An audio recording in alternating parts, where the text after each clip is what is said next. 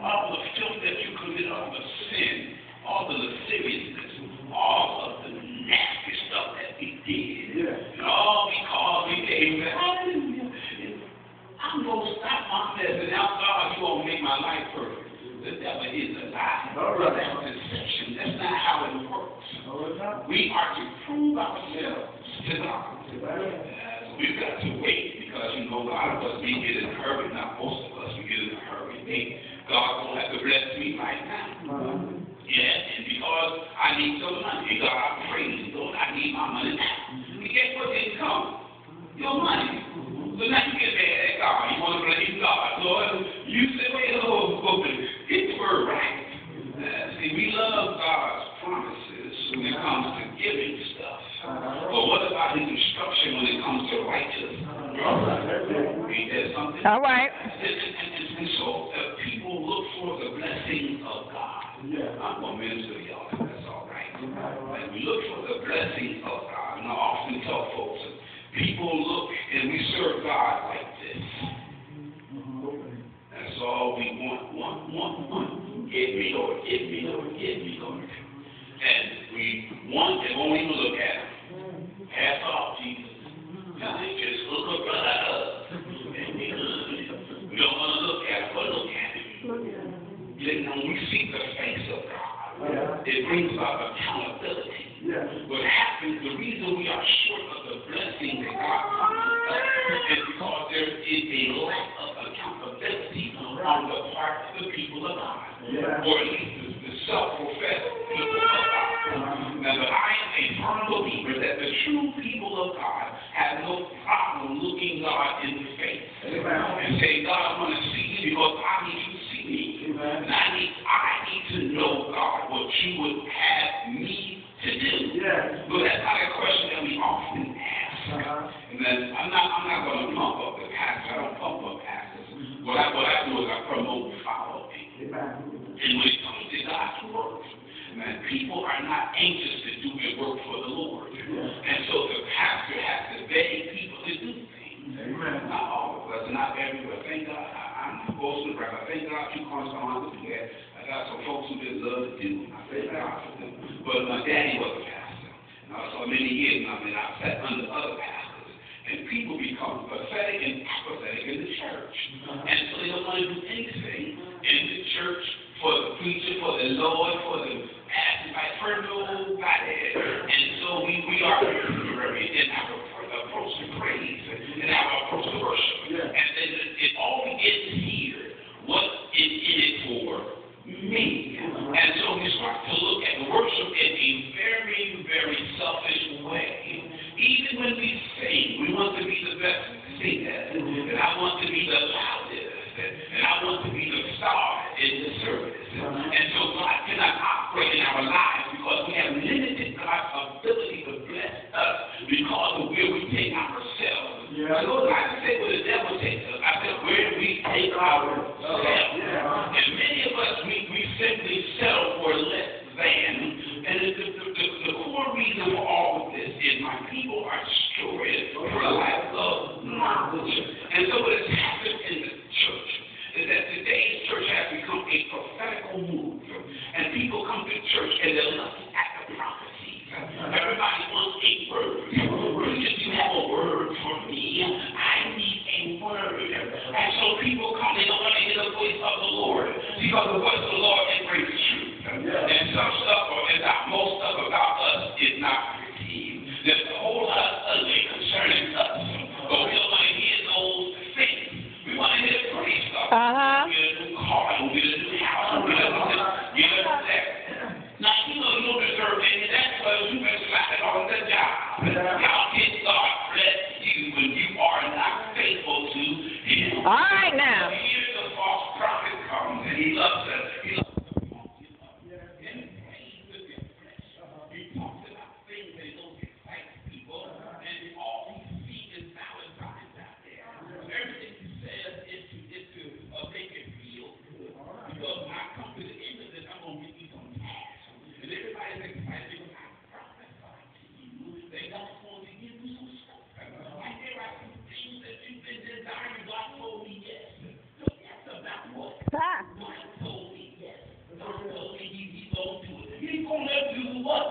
we get so excited and our minds begin to wander into places that they don't belong.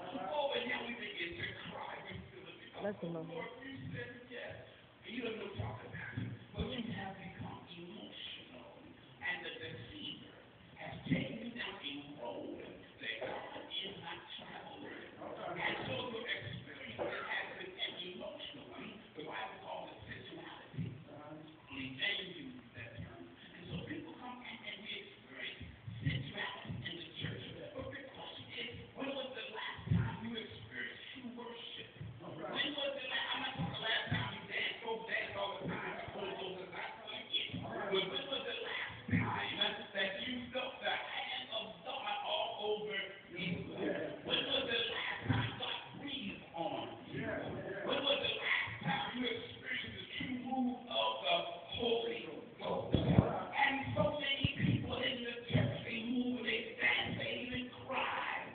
But there is no Holy Ghost move involved in all of that stuff. And it is because we have not come to understand what the Word of God means. And so when men begin to move you towards an emotional experience, it is your responsibility to make sure that the Spirit that is speaking to you is consistent with the Word of God. You try the Spirit, whether it be of God, you try to find the Word. And so when that Spirit comes, and you know when they're speaking lies to you, you know when it's untrue. Man, I just got out of a woman's bed last night, ain't my wife. And you come to church, you will tell me that God owns that. I'm a low down, good for nothing sinner. Be honest. Well, we'll take it all. God, but no, you ain't no good. You ain't gonna bless for your death. You are good for nothing, low down. Oh, how is God gonna bless? All right now. You live an unsanctified, ungodly life. Go ahead. But it's because of the love of the flesh. And the flesh wants to feel good. And in all of our sin, we'll accept the fact that, you know what? That person told me I'm going to get it. You're going to get it all right. But you ain't going to get what you got. But you're going to get it. You're going to get it. You're going to get it. Why? Because your heart is turned from God. We're living in the last days. And people have a problem with holiness. People have a problem with righteousness. When you preach sanctification, you lose friends. People don't want to fool with you when you talk about living holy. When you talk about a preacher not to be holy, clean, sanctified, ain't no preaching going to heaven, ain't no back going to heaven. Bless the Lord. You got to be saved. You got to be set apart from the world of sin. And when you talk like that, people don't understand you because they say you're being judgmental.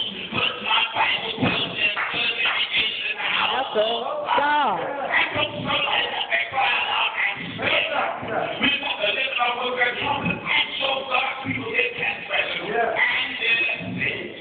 But we sit and we're in trouble because we're trying to please man. We speak, we preach, we sing, we do all these things for friendship purposes. Because I want somebody to say, Andy, I want you to come back.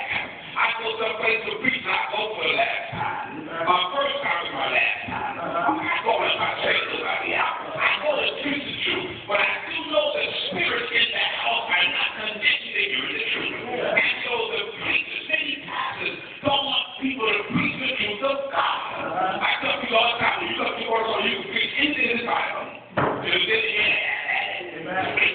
Because I'm not scared of nothing in me. In this word, I'm talking about that. I'm talking about the word of God. Right in the Bible. Not afraid of nothing. But when we get afraid of righteous preaching, and when we come as a preacher and preach about glorious faith, see, we want to have the Holy Ghost who are prepared upon that. That's right. And they must be born again of water and of the Spirit.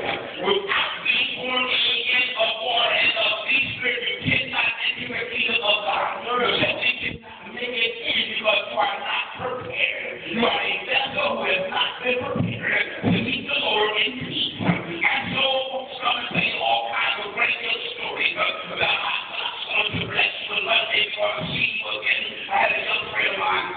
He's my age, he's young too. And he passed last week. And he worked today, and I read some of the comments on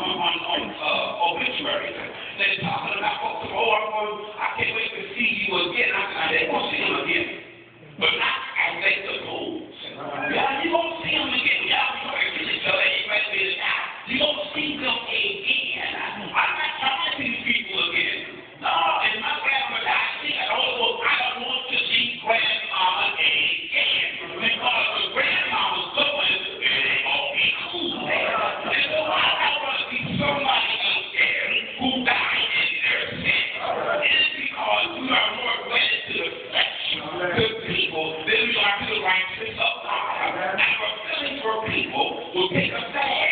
I love my mama. Let me tell you something. If my mama's not born in a war into the spirit, I don't care how much I love my mama. When she dies, she's going to hell. Plain and simple. I don't have to love my wife. I don't have to love me. If I'm not born in a war into the spirit, if I'm not living a fix my life, I will not take my last breath. If I am not a righteous man, then I'm going to live my eyes up in the lake of fire. All right now.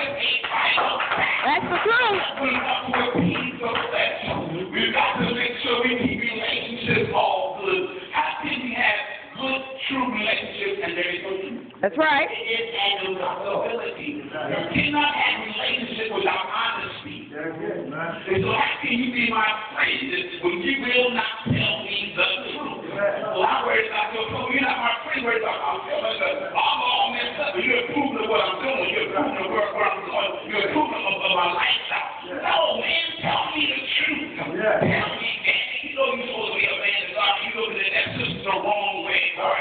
Like she's a healing, you a wolf. You better stop that check me out. Don't worry about my feelings. I look back and hurt my feelings. I'll make it that happen. Like I'm stroking my feelings. I'm on the lake of fire. That's called true love.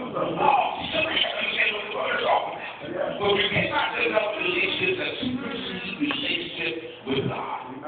When you do that, you have become an idolater.